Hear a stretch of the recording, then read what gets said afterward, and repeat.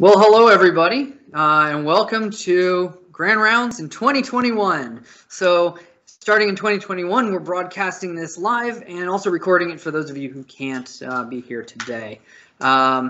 If you are a New Jersey PT licensee, make sure you're on the live call because you get credit for a live course, and on the recorded call, you get credit for an asynchronous course. So, today we have Dr. Patrick McCormick talking to us about exploring vestibular pathology in children. Dr. McCormick received his bachelor's degree in biology from the University of Notre Dame and his doctor of physical therapy degree from the University of Rhode Island.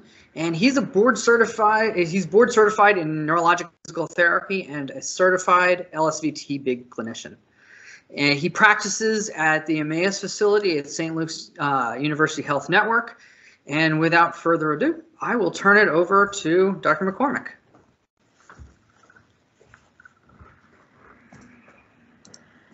All right. Thank you, Steve. Yes. Yep. So for the past 11 years, I've been working as a physical therapist, and for the past 5 years, I've been working exclusively with neuro and pediatric patients. So as part of my work, I frequently see adults with vestibular pathology, positional vertigo, hypofunction, subjective visual vertigo, and all those other kind of subjective sequelae that can result from vestibular pathology. I've learned from Dr. Ethan Hood. I've gone through an advanced vestibular course and a lot of MedBridge courses and the Dizziness and Balance website and 50 vestibular special interest group podcasts, which are fantastic. And that really has improved my practice with adults. But meanwhile, I was treating children, and I've never had a referral for pediatric vestibular pathology. But meanwhile, I was missing a lot of what I now know is likely vestibular pathology in my kids that I'm seeing. From kids with just simply gross motor delays to kids who are gravitationally insecure. And it just simply hadn't occurred to me how prevalent vestibular pathology can be in kids, and and I wasn't looking for it, so of course I was not finding it. So today I want to weave through, as part of this presentation, and thank you for being here, I want to weave through a case. The case is my niece. And when my sister-in-law and me were first talking about it, Lily was about 4 years old. But I'll give you some history now, I'll give you some more later, and then some findings and kind of outcomes as we go. But the top row of pictures shows my niece. She was born full term. Nothing really remarkable in terms of her birth history and even her developmental milestones. She sat up and learned to walk at an appropriate age. She started walking at 12 months old. She didn't really do much rolling, but as you see in kind of that picture in the middle there, she would frequently kind of hold herself in a high guard position, even when she was being held by other people, and that was a little bit unusual. That was the first thing that my sister-in-law noticed with her, development-wise.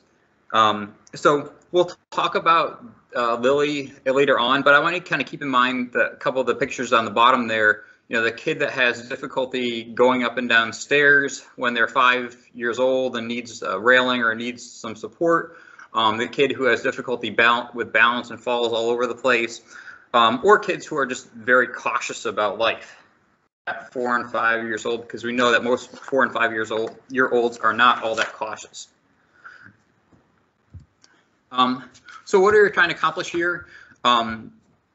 We're going to talk about the vestibular system and how it's important for gaze stabilization and postural stability. And we're going to talk about the incidence of vestibular pathology in children and how it's different from adults, and how we can start to evaluate and treat vestibular pathology in kids. We're also going to do a little digression and talk about visual function, because visual function in kids is something that we also might not be super familiar with and is intrinsically tied to vestibular function. And also when to refer for vestibular pathology. So I'd like to start with this quote. Here is by a British author, Roald Dahl. You guys might be familiar with some of his work, Charlie and the Chocolate Factory.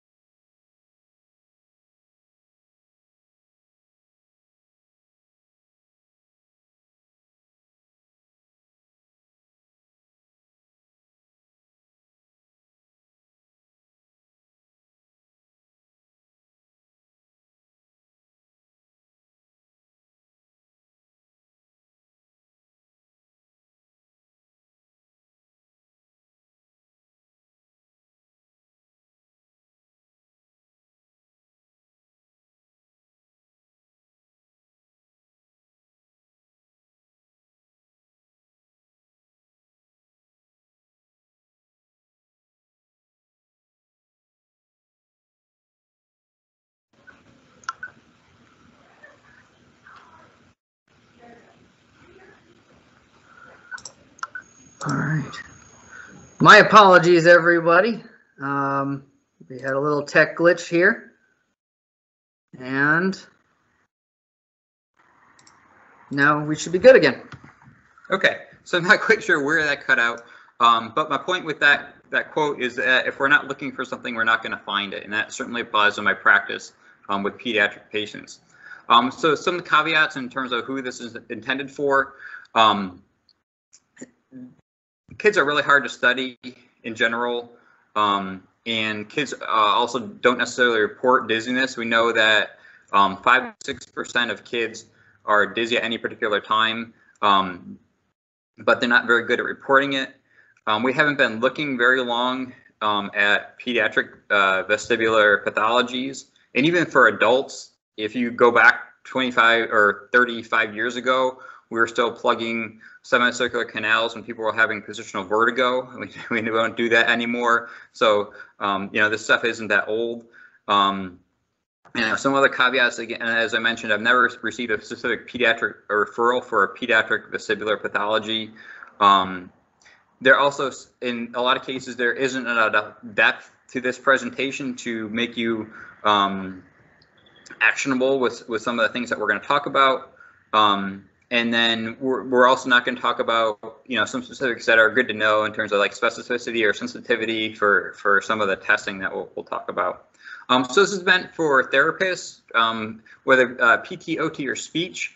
Some things that we should all be aware of in terms of the kids with imbalance, and also for primary care providers, also for adult therapists.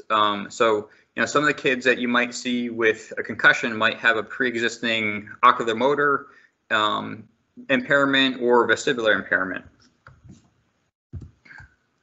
So just very briefly, the vestibular system. Vestibular system does two main things for us. It is gaze stability and postural stability. It's one of 3 sensors, along with vision and somatosensory information that we use to gather information about our environment and where we are in our environment, our relationship there. It has both static sensors that detect where we are in relationship to gravity, what's up, what's down, and it also has dynamic sensors called semicircular canals, how we're moving in response to our environment. So I'm going to ask you to just go ahead and stand up. We're going to do some demonstrations throughout the presentation. So I'm going to ask you to balance. Go ahead and stand up. I'm going to ask you to balance on one leg. Okay, and then I'm going to ask you to balance on one leg with your eyes closed. And what you should find is you're doing some little movements of your ankle. You're probably using an ankle strategy to maintain your balance. Now I'm going to ask you to go ahead and balance on one foot, eyes open, and just turn your head from one side to the other. And you're probably finding that your ankle is working a little bit harder. Now do it with your eyes closed. And you might find that you might even lose your balance. So postural stability is a major function of our vestibular system.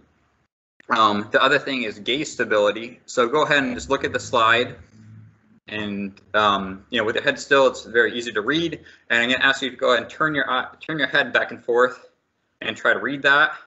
So at a low frequency, maybe at 1 hertz, you probably shouldn't have too much trouble reading it. If you go to 2 hertz, it might start moving on you. You might get some retinal slip. That image might move off the center of your vision. And if you go beyond that, then that should be pretty indecipherable. So the vestibular system allows us to keep images still, allows us to use vision, and kind of helps both systems kind of calibrate one another.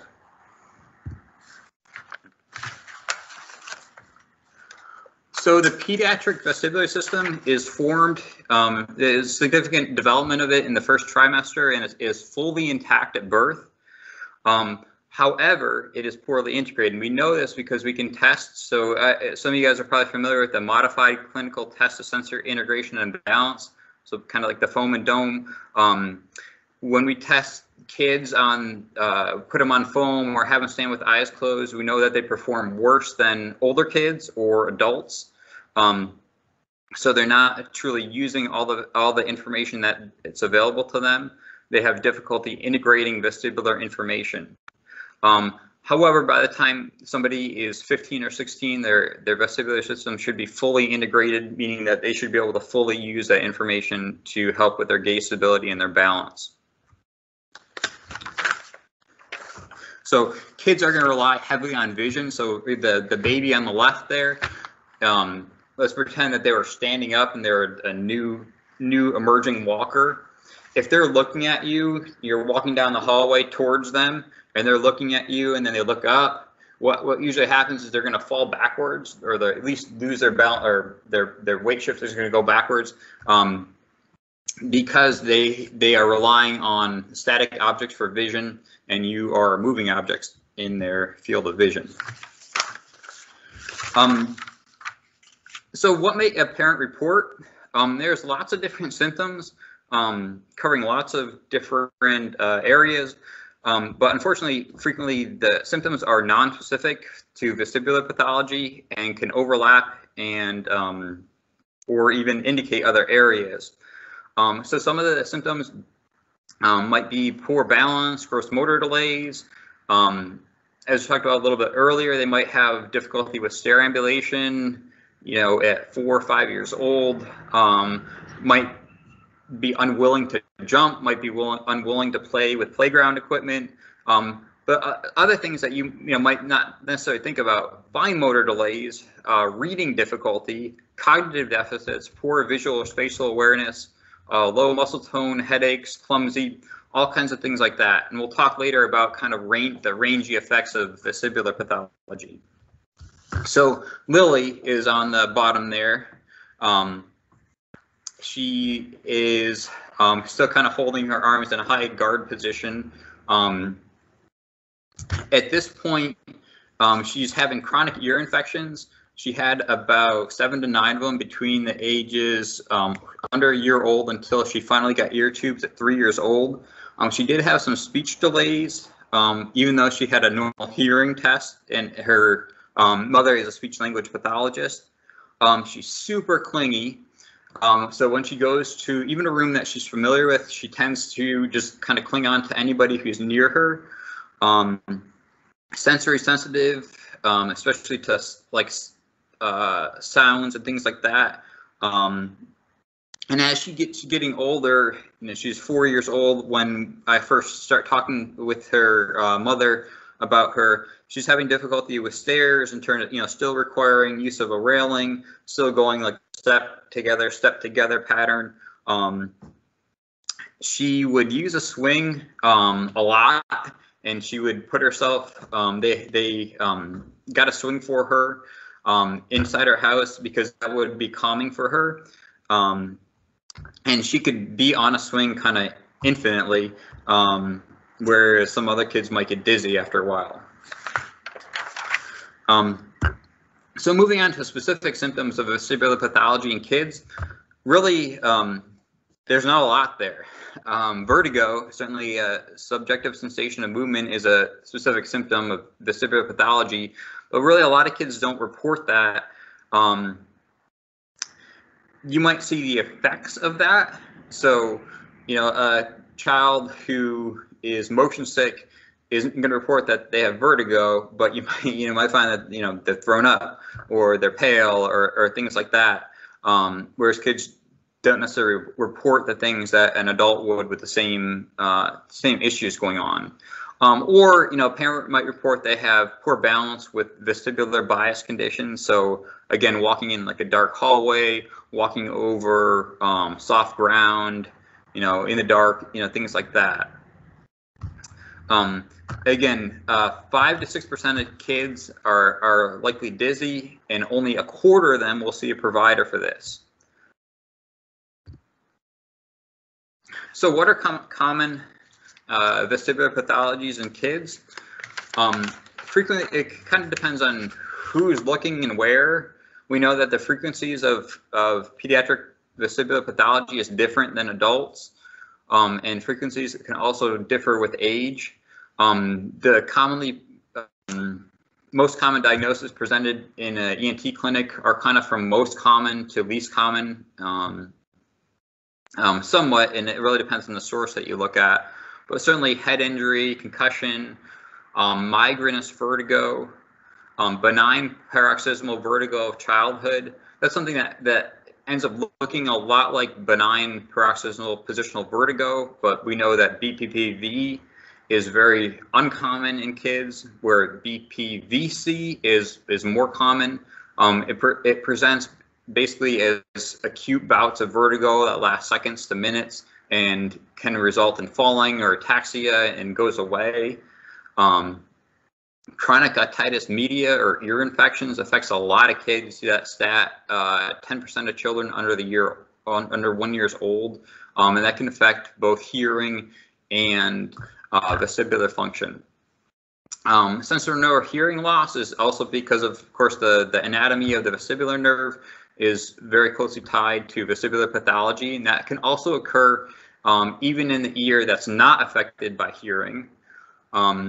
Congenital cytomegalovirus, tumors, again, we said positional vertigo, benign paroxysmal positional vertigo is less common in kids, and those other things are also somewhat uncommon.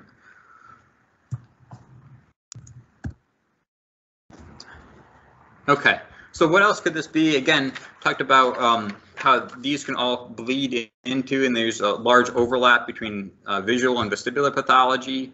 We also might be looking at a somatosensory problem, or a sensory problem, or a motor control problem, or even a problem just simply in attention or behavior, or preference for things.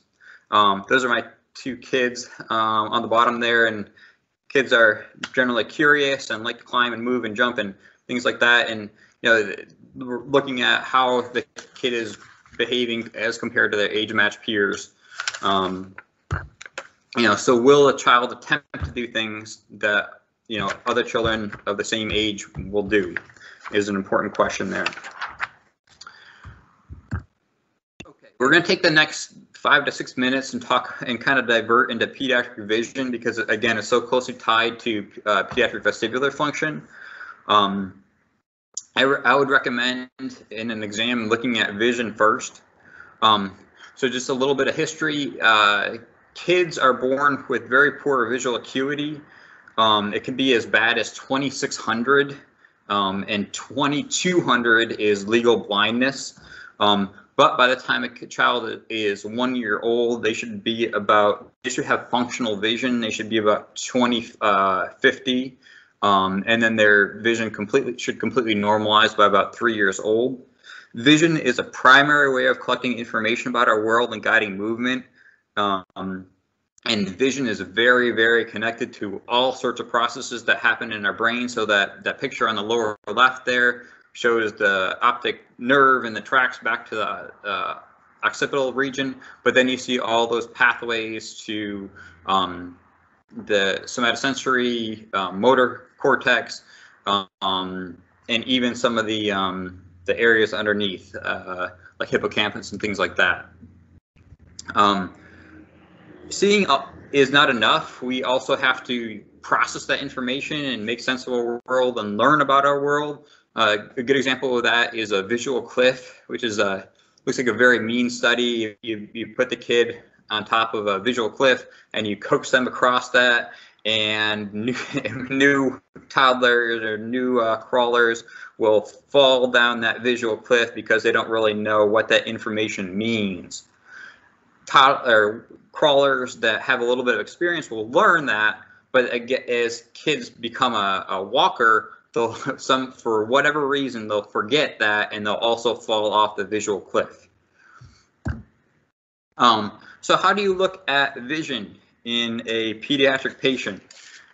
We can look at acuity. If a kid can report to you, shapes, letters, directions of, like an E, up, down, then we can assess their static visual acuity.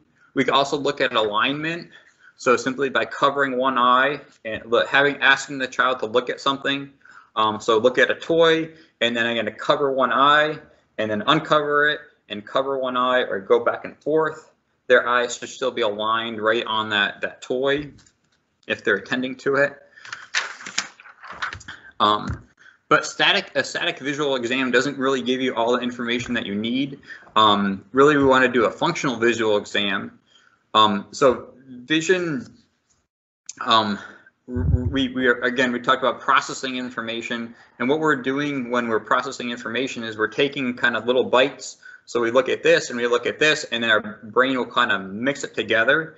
Your brain will kind of assemble a composite image.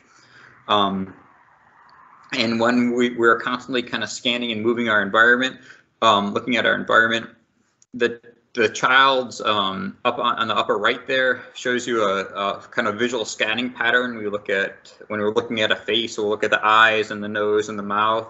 We won't have the same attention to like hair or cheek or things like that. We can also look at smooth pursuit. We can have them follow a light or a toy back and forth. We can look at convergence, have them look at something that's moving close to them. If it's age appropriate, you can have a child do some reading and look at where their eyes are moving to. We know that when they're reading we rely on saccades to kind of chunk visual information. So like chunk, chunk, chunk, sweep, and then keep going with that.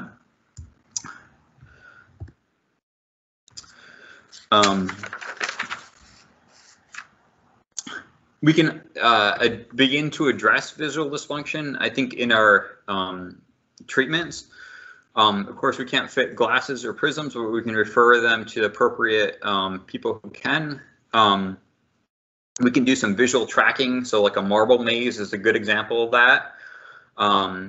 Visual tracking, we think of just moving our eyes, but even something as simple as reading. Go ahead and just read something on your desktop. So are you moving your head? The answer is yes. We know that people are moving their head. So we think of reading as a primarily a visual task, but we are also moving our head. And I think that's what kind of ties some of the vestibular information to the ocular motor, and can later have sequelae in terms of reading. We also can do saccades. So on the lower left there, we're asking a child to copy a letter. Or you can do a symbol, so they have to look up at the letter and they have to try to replicate, and their eyes are going back and forth. We can ask them to do convergence, so read something that's close. But it's a really important question. I repeatedly forget this. Let me pull this up. And the question is, what are you looking at? So you can just take a second, and what I want you to do is count how many times the players wearing white pass the basketball.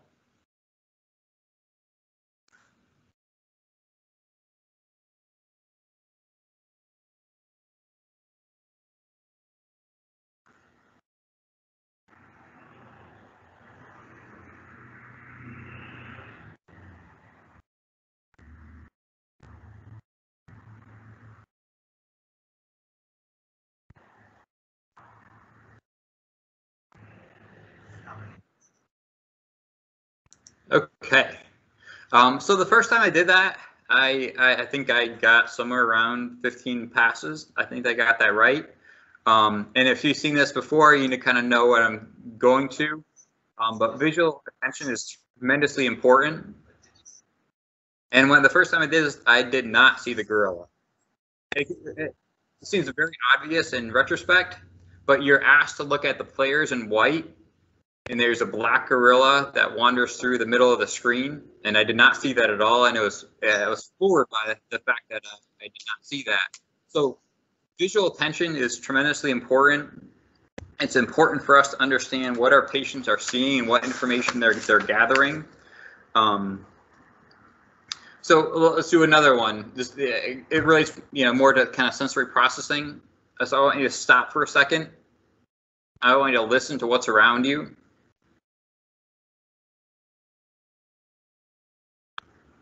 So for example, I could hear cars outside, I could hear a train in the background, a little tinnitus. But there's a lot of things that are going on that we selectively exclude from our attention. It's important to understand what our kids are seeing or are not seeing.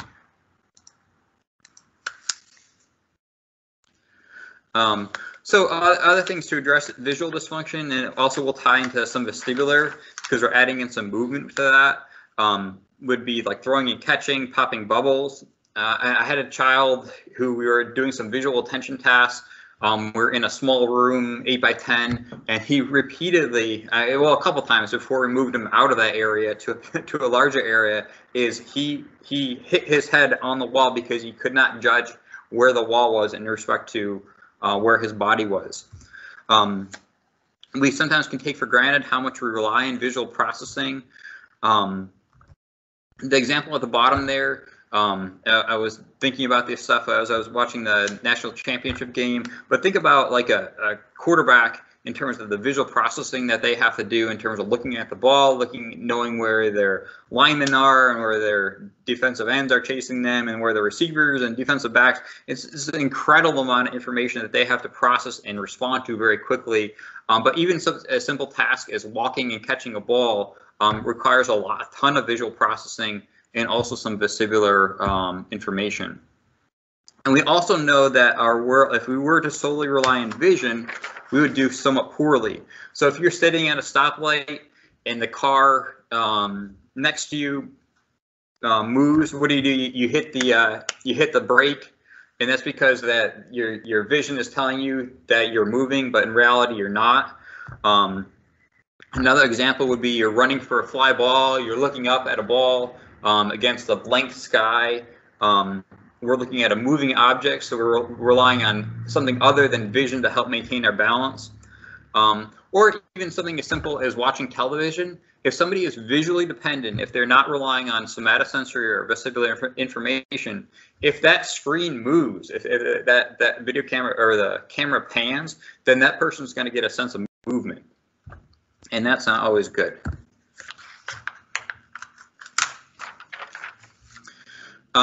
But we're going to come back from vision. I think we took about 8 minutes there. And we're going to talk about what we can test in terms of what kind of vestibular tests we can do within our clinic.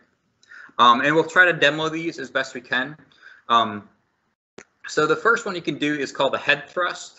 A head thrust is a test that looks at the horizontal canals and how your vestibular semicircular canals tie into vision. So we know that when we move our head quickly, our VOR should allow us to maintain visual fixation. So go ahead and do that. Just tuck your head down a little bit. And I want you to just look at an object on your screen and just turn your head relatively rapidly. Now this is a little different. You're actively doing that. Your body hypothetically could kind of feed forward and predict what you're doing there, but this is a passive test. The links are there for you to view at your own time if you're not familiar with these.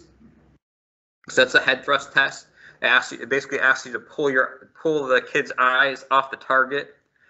And if you're able to do that, then we know that VOR is not working properly. It's not a very sensitive test in room light. It gets better when we use what's called the video head impulse test, but something that we can do in our clinics. Rotary chair test. So this is a really fun one, and when I discovered it through a course, I started doing that on a lot of the kids. So we have a platform swing at the Tillman Clinic. Put kids on that, and the way I was taught to do that was turn at 2 seconds per turn and do 15 times. So I'm going to ask you to do this 5 times. I can ask you to do this 15 times. So I'm going to ask you to go ahead and stand up. And as you turn, if you're on a swivel chair, do it on a swivel chair. But if you're just standing, just do it in standing. That's fine. As you turn, I want you to try just allow your. I'm not going to do it with the eyes closed. Going to run into something, but I want you to just try to do it without fixating your eyes on something. So you can even do this with your eyes open. All right, go ahead and try it. I'm going to do it, and I'll look at the camera, and as you can see. 1, 2, 3, 4, 5. Good. And I'm not sure if you can see my eyes right now, if I'm close enough, but I definitely have nystagmus because I can see the camera kind of going back and forth, and I'm feeling the room being pulled in one way. And what should happen with your child is you should see nystagmus. You should be doing this on both sides. If a kid doesn't have nystagmus, and that's a sign of a hypofunction or complete loss of vestibular information through that movement. If you can even do this in an infant if the parent is willing to hold the kid and be turned around 15 times in a row, or if you have a student, you can give it to them because they do better when you're younger. Dynamic visual acuity, we talked about this a little bit before, or kind of demonstrate a little bit before. So using like a Snellen chart or a Logmar eye chart, you ask the child to read or describe a picture, and then you repeat that with head movements. So there's some different frequencies that are suggested in the literature. The one we use for adults is frequently 2 hertz, so it's 2 turns per second. And I've also seen it at 1 hertz, so 1 turn per second. I've also seen versions where they put somebody on a treadmill and have them go at different speeds for dynamic visual acuity. But go ahead and try that. Just read the slide at 1 turn per second. You probably should be able to do this. Now try 2. 1, 2, 1, 2, 1, 2. You might be able to do that. If you go beyond that, things should move all over on you, and that's called retinal slip. So basically the image is moving off the central vision, and your brain can't make sense of it, and it needs to. Other things we can look at the clinic level are balance, so the vestibular input to balance, the vestibular spinal reflex. The most common one is a modified clinical test of sensory integration and balance.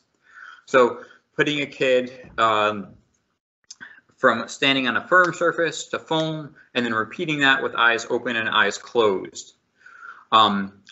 Through that test, we can see how a child is using some metasensory information, so comparing both on firm and foam, and then how they're using visual information, both eyes open and eyes closed. Of course, the condition that biases the vestibular system is eyes closed on foam surface that asks them to attend to the vestibular information. There are norms on adults somewhat. I'm not really familiar with norms on children with that. I know in a lot of clinics we have the Biodex with that. There's a lot of other non-specific balance tools. So non-specific, I mean They're going to look at other things besides the vestibular system in terms of balance, but the Peabody sensory organization test, pediatric balance scale. For concussion, you can use the BEST test, just kind of informally walking and turning their head. So Lily there, we did the Peabody, and she had trouble with it. So going back to when she was 4 years old, she had a lot of trouble with balancing for the length of time that she should have been able to do that. And let's move on from that. So things that you cannot do within your clinic, but might be important in terms of diagnosing or kind of giving a prognosis. For a child as young as an infant, they can do a rotary chair test, or what's called the V-HIT test. So the head impulse test, just using video, it's a much more sensitive test. Or VEMPs. VEMP is it's called the vestibular evoked myogenic potential. Basically, you stimulate like a click or like a little sound, and even though you're autoless, your vestibular system is for gaze stabilization and balance. Historic or evolutionary, it could detect sound. So basically, what that test is basically that pathway between the mechanicals of your vestibular system, vestibular nerve, and it records your myogenic potentials of your SCM. As you get older, kids can tolerate caloric testing. So caloric testing, basically putting warm or cold air in the inner ear and looking at the nystagmus that's produced and comparing it side to side to look for a hypofunction. Testing ages there aren't really specific. I think if you look at different sources will test at different ages there. So what did we find? So when we looked at some of these things, so going back to Lily, they had the swing at home, and I didn't see like a video of it, but her mother told me when we did basically the rotary chair test, that she had it was very difficult to provoke any nystagmus with her. It required a lot, and she really had a very small response to that. She had a lot of difficulty when you put her with her eyes closed or put her on a compliant surface.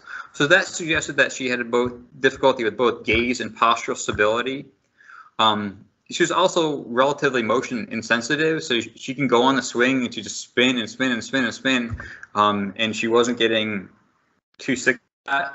But she also was somewhat gravitationally insecure, so if she went to a playground, she wouldn't want to interact all that much. She wouldn't do a lot of jumping or climbing on furniture or things like that. So what can we do?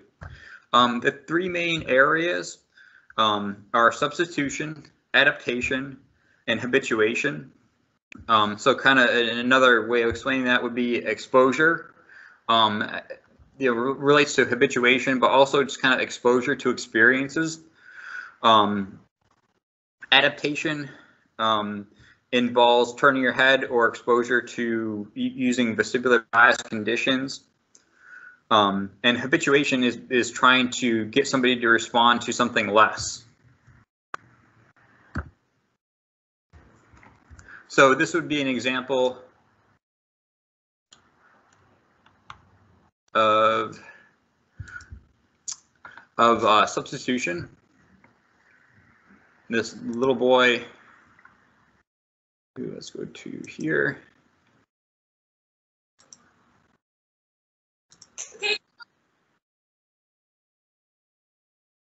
So a child who's severely vision impaired, using some somatosensory information in order to negotiate a curve.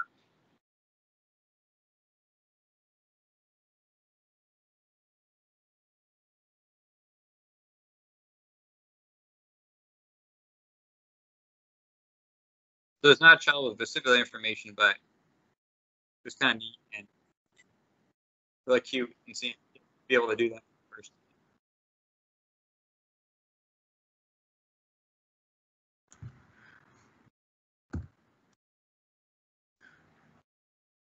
Okay.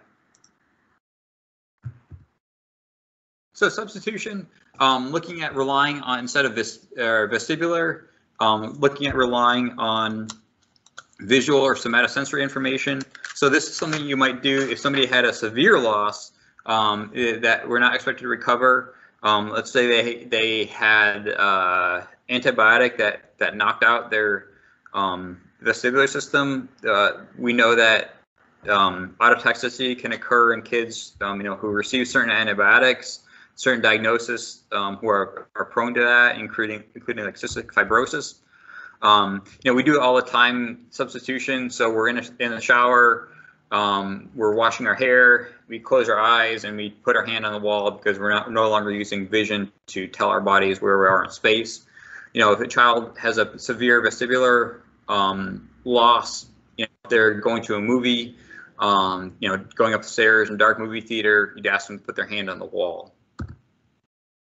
Adaptation is something we probably would do more frequently. So we practice that a little bit. VOR, so basically moving your head and asking them to fixate their gaze.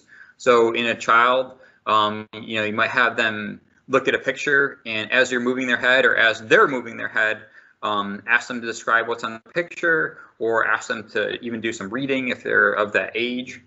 We're trying to normalize the gain. So basically, if their head moves a certain amount in this direction, their eye should move a certain amount in that direction. Those should be linked. Doing vestibular bias conditions, putting them on foam with their eyes closed, or again, doing things that would break their ability to look at something that's fixed. So walking and catching a moving ball, things of that nature.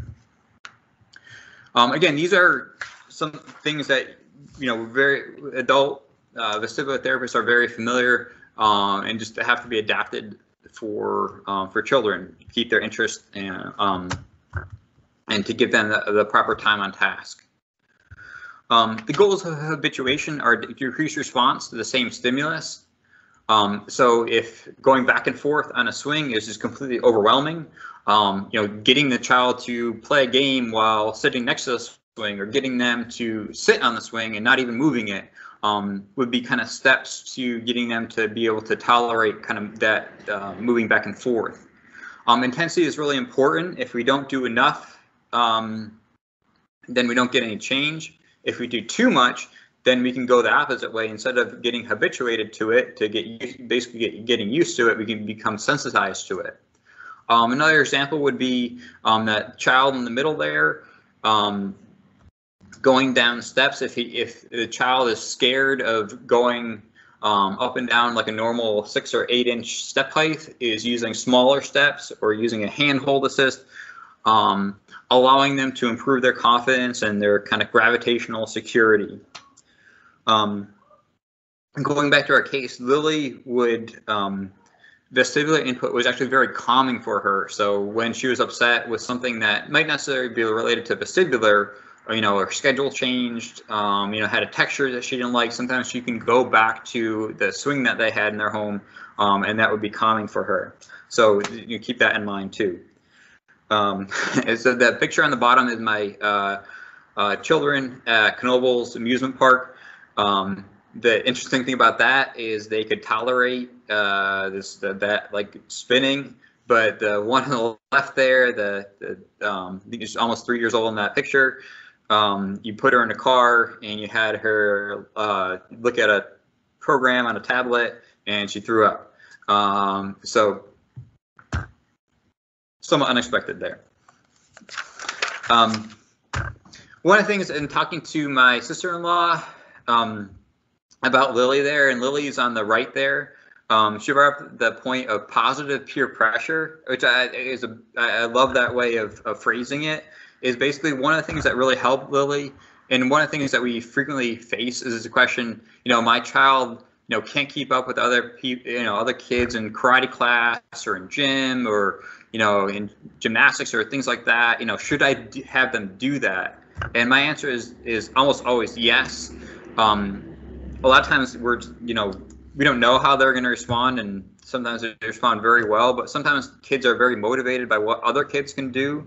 So Lily, for example, had that kind of gravitational insecurity. She didn't want to use a lot of playground equipment, but when she saw other kids doing it, she was motivated to work on it with her family to be able to do the monkey bars and things like that. Or her younger brother, who is kind of completely opposite end of the movement spectrum, climbs, jumps, is completely,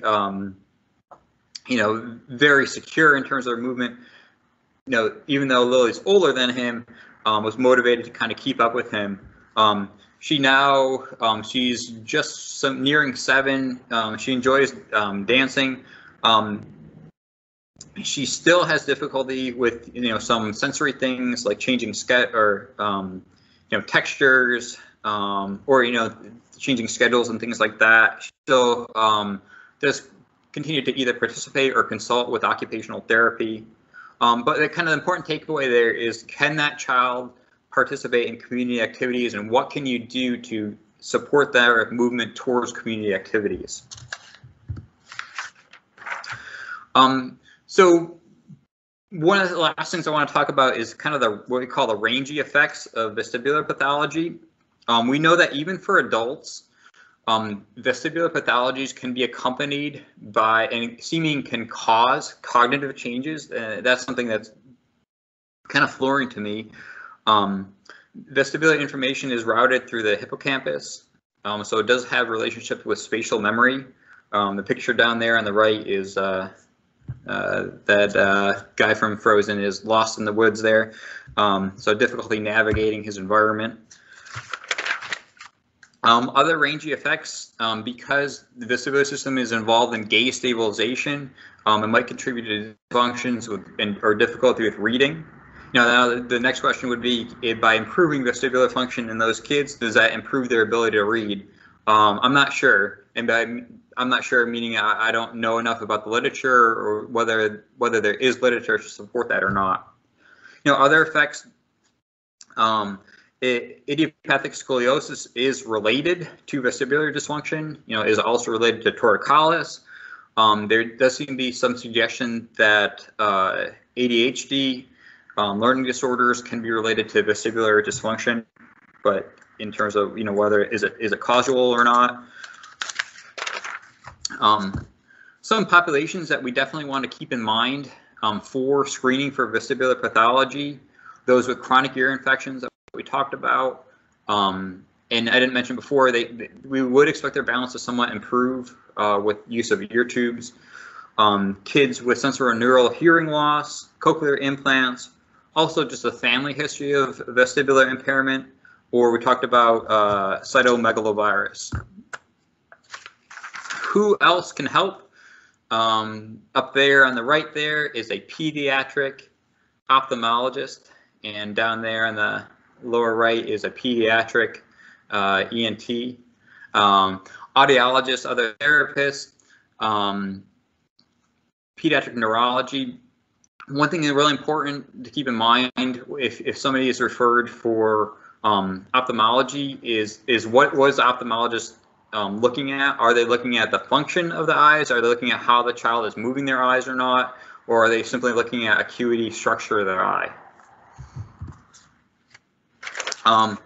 Some questions and areas for further learning. I hope this is kind of like a springboard for development of both myself and also within the network of understanding of pediatric vestibular pathology and how that ties into a lot of things that we do. What are norms? What kind of effects would we expect to see with vestibular dysfunction? By addressing vestibular dysfunction, does that correct some of the other things? Is there a critical period of vestibular integration? So one of the scary things I came across was a child with a cataract. If they had a cataract between the months of, I think it was 2 to 6, even at the time they were 9, they still had difficulty with facial recognition in that eye that they had a cataract. So are there certain critical periods that we need to be able to integrate that vestibular information? And then just finally, how can we learn more about pediatric vestibular dysfunction? Rosemary Ryan and Jennifer Braswell Christie are two really good sources. Then if you simply do a PubMed search, you'll find a lot of good articles that they've been working on. Veda, there's a link there, and then the ANPT Special Interest Group has a lot of podcasts. It has a lot of information about vestibular dysfunction, mainly in adults, but again, a lot of it does apply to the kids. There's a clinical practice guideline in vestibular hypofunction that would be applicable. Here's a bunch of references. So if you want to look a little closer about, idiopathic scoliosis and vestibular hypofunction, or if you want to look at, reading in vestibular hypofunction or vestibular pathology, then some of those links can be found in those articles there. But thank you for participating. Thank you for being here. I think that the thing that we want to do is we want to get every kid to be able to participate in all the areas of life that they can. Lots of areas of our life require tolerance and good functioning of our vestibular system. So thanks for being here.